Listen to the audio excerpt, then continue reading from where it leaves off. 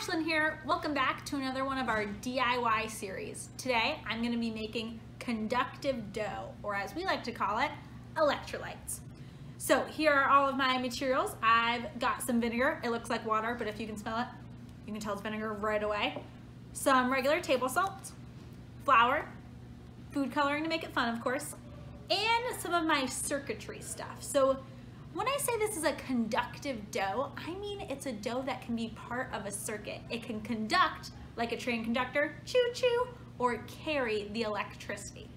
So for that first step, I'm going to measure out 15 milliliters of my vinegar, and I'm gonna mix in my salt. So what I'm doing when I mix in my salt and my vinegar is I'm creating an electrolyte. Electrolytes are kind of like electrons, so they're negatively charged ions or little tiny particles that are all around the world. Have you ever maybe rubbed your hands on the carpet or gone down a slide and then you touch someone and you feel that shock? Those are the electrons rubbing off. Electrons are also what we use to make electricity, to make our lights turn on, our computers, all those things. Lightning is also made from when a lot of loose electrons are in the air and gather. And kind of cool, scientists don't know exactly why that happens, but it's pretty interesting. So as I'm mixing this up here, I'm trying to dissolve the salt in here to make those electrolytes. You may have heard of electrolytes when you are playing a sport, and maybe you sweat a lot, because we sweat out salt in our body. We need that salt back in through healthy sports drinks, pickle juice, things like that. Except this I'm not gonna drink because vinegar and lemonade, nope, not vinegar and lemonade. Because vinegar and salt doesn't taste very good. No, no, no. All right, I had that mixed in all the way. I'm gonna add some green food coloring to make it a little more fun. Like my coworker John, green is my favorite color. And then for my flour, I'm gonna add in just a little bit at a time. So maybe you've made Play-Doh before, and all you actually need is flour and water. Again, the vinegar and the salt is what's gonna make this conductive or kind of like electric dough. If you've ever been to the Children's Science Center before, we have a slime piano here. Our slime piano uses slime as a conductor. Slime is a pretty good conductor because it has borax and water in it. All right, so you can see that my dough is still kind of a mush there. So I'm going to add even more flour. I like to add the flour a little bit at a time because if I add the flour all at once, it might get too dry. So I'm going to keep adding in flour until it's a little bit more of a solid, so kind of like a Play-Doh. All right, it's coming together here, so I'm going to take it out into my bowl so I don't get too messy. And again, you don't need food coloring for this experiment, it just makes it a little more fun.